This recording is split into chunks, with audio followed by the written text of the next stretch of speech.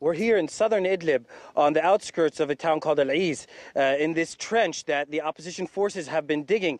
They've prepared this trench as a defensive position against the regime and its Iranian allied forces, which are just across in a town called Al-Hadir. This trench, it took them, they say, about 3 months to dig. In some places, it's 2 meters deep. This terrain in southern Idlib is generally dry and rocky, and it's a very difficult terrain. As you can see, there's lots of rocks, and they've put up some positions here, some barrels that they filled with sand and dirt, and some sandbags to create this defensive position to protect this town from regime attacks. The regime has been attacking Al-Is since the opposition took full control of it in 2016 with barrel bombs, airstrikes, and artillery strikes. Even in the most recent escalation, Al-Is has been targeted. Just this morning, Al-Is was targeted with an airstrike. And this is the main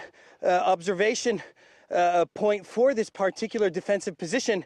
As you can see, the opposition fighters are on the lookout for any activity on the other side of that valley there, which is Al-Hadir. They tell us that Iranian militias are manning those positions and giving support to the regime forces in Al-Hadir.